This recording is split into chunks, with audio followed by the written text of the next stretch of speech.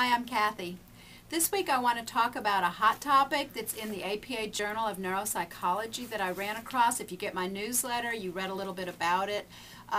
It was looking at the difference between preterm babies and non-preterm babies as they grow in terms of visual spatial, visual motor skill development. One thing that's been known for a long time is preemie babies, premature babies, really have delayed visual motor skills. Their accuracy, their speed in hand-eye coordination has always appeared delayed. These researchers were trying to find out, is this actually a delay, or is this actually just a whole different track in the way that their brains develop through visual motor, visual spatial skills. If you've been around a little baby, you know they see something they want to grab, and of course at the beginning they're really bad at it. They don't aim well, they're slow. And then as we grow older, we get better and better at our accuracy and our speed at visual spatial, visual motor skills.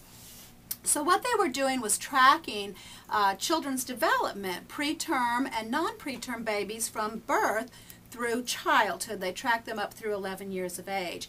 And what they found is that preterm babies, premature babies, actually don't develop visual motor skills slowly. They actually develop them completely different. It's a whole different track. So it's not a delay, it's actually a difference in the way their visual motor skills develop. But what was interesting about this piece of research is that they discovered something that up until this we never knew. And that was in non-preterm babies, babies born at regular term, you get this development of visual motor, visual coordination, motor skills moving along in a nice steady track until around the age of 8.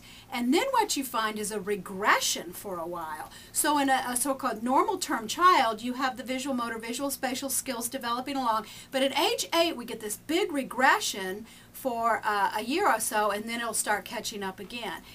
When you look at preterm babies, you don't see that regression. What you get is a very steady line for visual motor, visual spatial development. So that gave us two pieces of new research. Number one, these premature babies are actually developing this in a whole different area of the brain or on a whole different track. There is no regression, it's a steady development.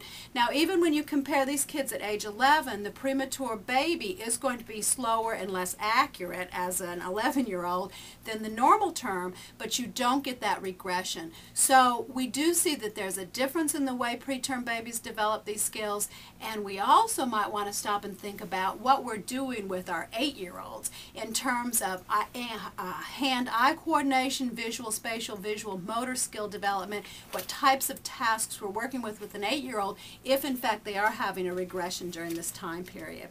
For more information or to look at the citation on this, go to brains.org.